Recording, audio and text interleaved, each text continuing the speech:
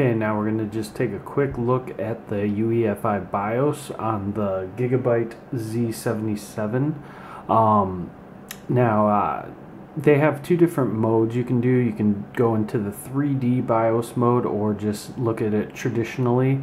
You have the different tabs up top here, the MIT tab, which is for all your overclocking, CPU and memory, voltage settings, that sort of thing. You got the current status, which just tells you how everything's set. Advanced frequency lets you change the CPU clock and the memory profile. You can go into specific memory settings here. And then we have the advanced voltage settings with the 3D power control that lets us do all of the power changes, the core voltages for everything, as well as the DRAM voltages. PC health status just tells us how everything is and the fan settings, and then miscellaneous just lets us change the PCI-E slots to Gen 1, 2, or 3, and then legacy enhancements. We have our system settings. We can set the administrator password, date and time. BIOS features to change the boot options here. Everything's pretty standard.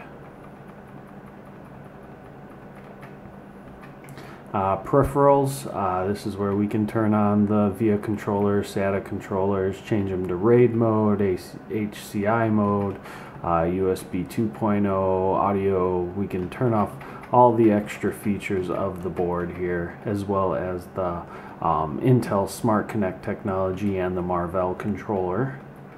Power management, basic power management settings, and then just our save and exit. And now if we click the 3D BIOS here, it will bring us into the actual 3D BIOS here, where you get a good shot of the motherboard. And what you can actually do is just, it'll highlight each specific area, and when you click on it, it'll give you the options for that area. And then you also have this down here, which will just bring you right back down, which is kind of cool. You don't get all the super advanced options that you do when you go down below. It's more of the simple options, but it's very nice, very unique to Gigabyte with their 3D BIOS.